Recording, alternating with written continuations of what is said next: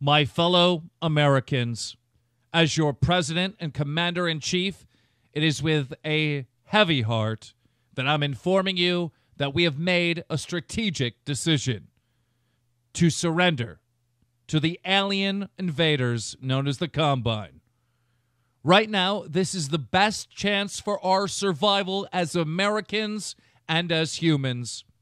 This has been the hardest decision of my life, and I did not do so lightly. As Americans, and indeed as human citizens, we have never willingly surrendered to oppression. And this very idea is anathema to our core values and everything we hold dear.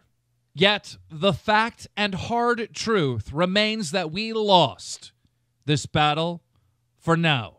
And believe me, we will live to fight another day. We shall return. God bless you, and God bless the United States of America. I never voted for this guy. I guess you don't understand the situation, my friend. We're all dead men walking. Those things. The only thing we know for sure is those things are smarter than we thought.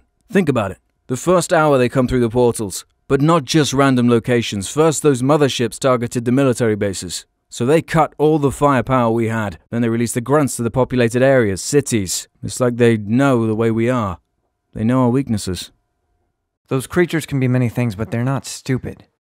Do you know something we don't, Black Ops? Well, I guess I do. Well, maybe you should open your mouth and start talking. Spit it out, Corporal. Everybody take possession. Mitchell, you gotta get that door open in 15 minutes. Move, move, move!